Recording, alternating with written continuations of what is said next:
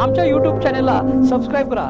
नवा Maharashtra news subscribe करा व नोटिफिकेशन ऑन करा। नोटिफिकेशन ऑन केल्याने आमचे अपडेट आपल्यापर्यंत सतत पोहोचत राहील।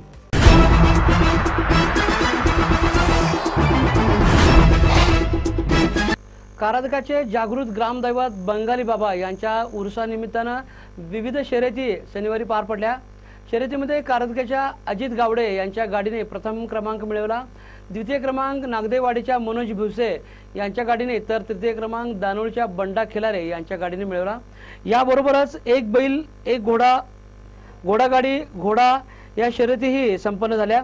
शर्यतीचे उद्घाटन विलास खराडे यांच्या हस्ते करण्यात आलं। तर बक्षीस वितरण उरुस कमिटीचे अध्यक्ष अरविंद खराडे, लक्ष्मण पसारे, देवाप्पा देवकते, पुंडलिक अलंकार यांच्या हस्ते करण्यात आले।